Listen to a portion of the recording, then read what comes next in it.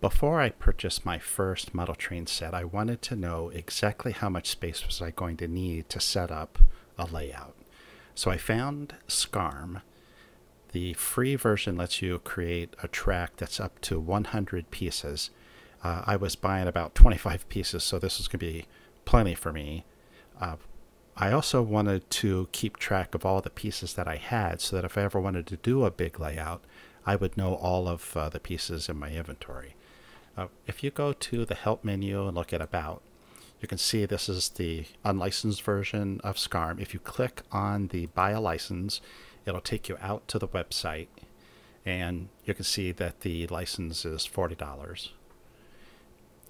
The main SCARM page, which is just scarm.info, has a link right in the middle where you can download the free version. This is the version that I'm actually using right now.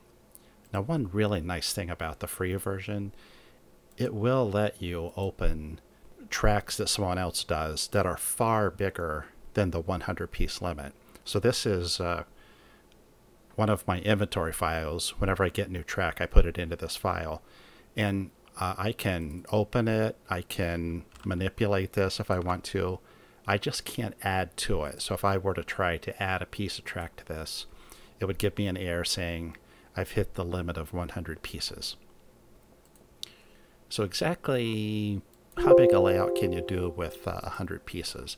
I'm going to go up to the toolbox, and I'm going to create basically, it's called a baseboard. It's the edge definition of what I'm going to do. My first layout was on a 4x8 sheet of plywood, so I'm going to put in 96 inches by 48 inches. That is the size of a 4x8 piece of plywood. Now I can use the wheel on my mouse to scroll in and out. If at any time you want to zoom to fit, you can hit the slash key. That's the one with the question mark on your keyboard, and it'll take everything that you've drawn and it'll fit it on the screen. To add a piece of track, you just click on the track, and it will add it wherever the red triangle is.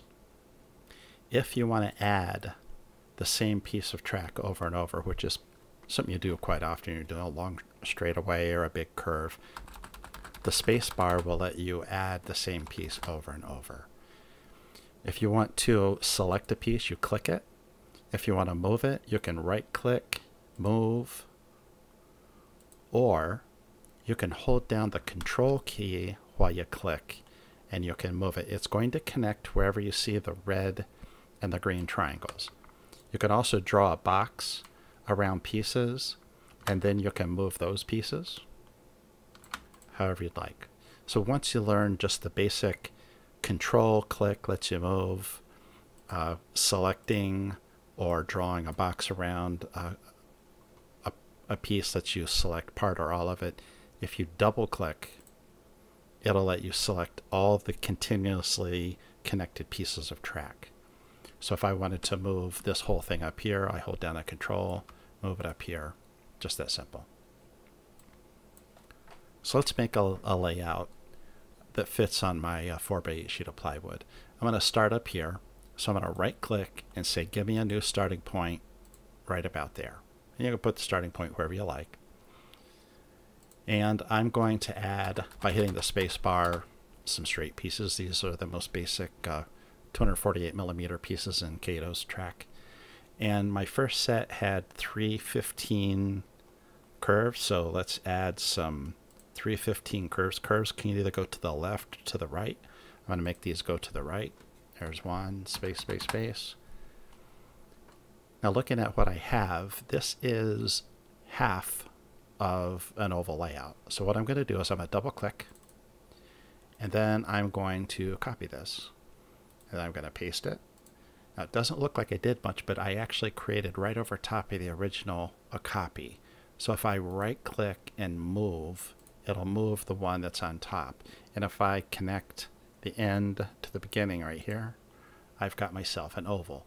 If I want to move this to the center of my layout, let's move this.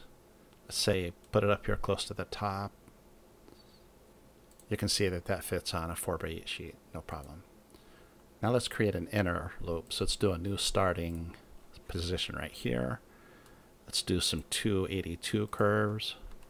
Spacebar to add the rest of them. Now I can take advantage of track I've already created. I could copy this, paste it, move it, do the same thing I did with the highlighting all of the track that I've made on the inside. I double click it, copy it, paste it, and then I'm going to move this end down here to the beginning, and I've got myself a second oval. Now it's not exactly in the center. I can hold down on Control and I can slide this around so it's kind of in the middle. So you can see I have a lot of space down here at the bottom. Also, I haven't used very much track, so here's what I'm going to do. I'm going to highlight the bottom half, hold down on Control, and move this down to here. Also, I'm going to give myself a double crossover. I got two tracks. It'd be nice if I could switch between them. I have a WX310. Notice I can connect it either here or here. So I want to look at where my red arrow is, and I want to connect this one. Now, if you get it reversed, if you connect it and it looks something like this, all you have to do is grab it, hold down on Control, and move it over. And then I'm going to have to add some electricity. So here's a feeder track. Put that there. Now, it turns out that the double crossover does not conduct electricity. So let me put this down here and add another feeder track. So I've got feeder track, double crossover, feeder track. Now at the other end over here, I need to connect that. That's basically a double 240 and a double 186. And I've got myself a complete loop.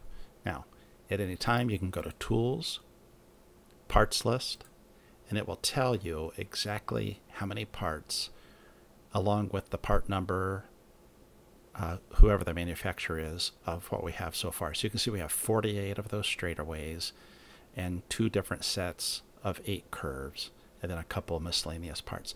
But 49 pieces, we're not even halfway to our limit of 100 pieces. So I can add a lot to this. So let's add a turnout. I'm going to get rid of a couple of these little straightaways.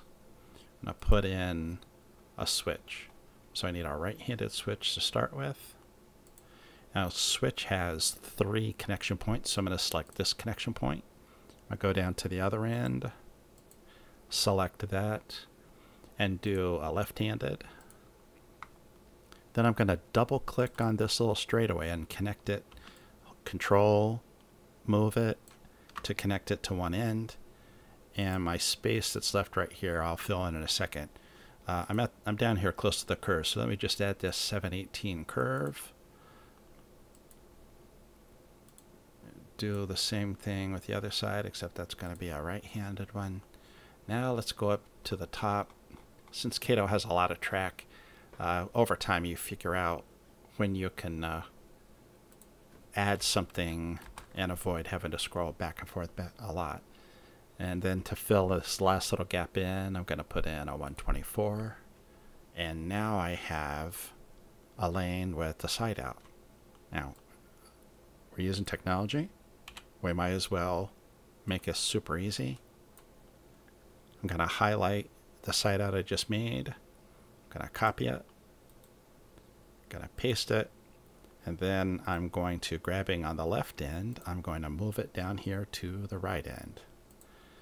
Just like that, I've made a second identical side out for the inside track.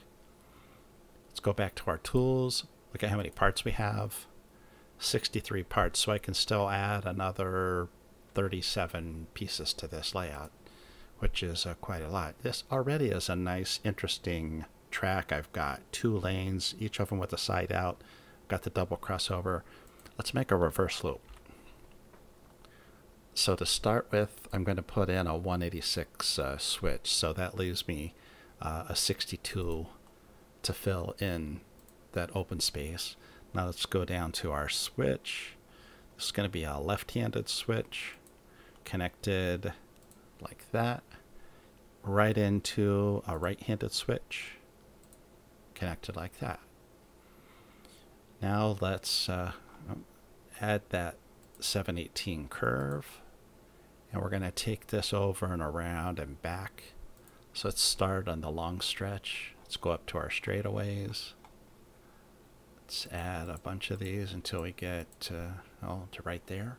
Now I figured out that one of the smallest reverse loops you can do, I just call it a 282 because it's mostly made of 282 curves. I'm going to put in 2 of those, and then I'm going to put in a 62 millimeter straight piece. I'm going to go back down to my curves, and I'm going to put in a 249, and then another 282, and then another 249, and then the rest of them are 282s. So if I do a 282, then go back to the right, and one last one. Now I got to do is fill this in. It does take one little piece, a 33 millimeter, and then the rest of these are 248s. So now I have a double loop with the double crossover, 2 side outs, a reverse loop. This would be a fun little track to play with. And I still have 17 pieces left. So let's use them up. I'm going to add another switch right here. And this is going to be a right-handed switch, followed by one of the 718 curves. Probably about at least one of these. I could probably squeeze out another little one. And now let's curve this back with 249s. I'm going to hit the space bar so I get a few of those. Now I go back up here to my straight pieces. Instead of going back down to the curves, I'm just going to copy this, paste this, move this, connect it right there. And then right here I'm going to add, okay, that's about, size-wise, it's about all that's going to fit. Let's cap that off with a bumper at the end. So now I've got a really nice layout. I've got this storage area, a reverse loop, a couple side outs, all on a double lane track. And let's see where I am with my parts. I got 2 parts to spare. My point is this: just with the free version, you can get a really good idea of what a fairly complex layout is going to look like, and make sure it fits the area you have and the track that you have. Again, I'll point back to the list. It tells me the part number and the manufacturer for every one of the pieces. So you could take that information, go out to your favorite Train website, go to your local hobby shop, and you could get the exact pieces you need to make a particular layout. I've used SCARM for going on 2 years now, and I have a couple licenses because I use it on a desktop and a laptop. I really like it a lot. It's simple to do, and I haven't even touched on the 3D things or the track elevation components that are included. But as you can see, it's a very simple program to use to do a nice, precise layout of your choice.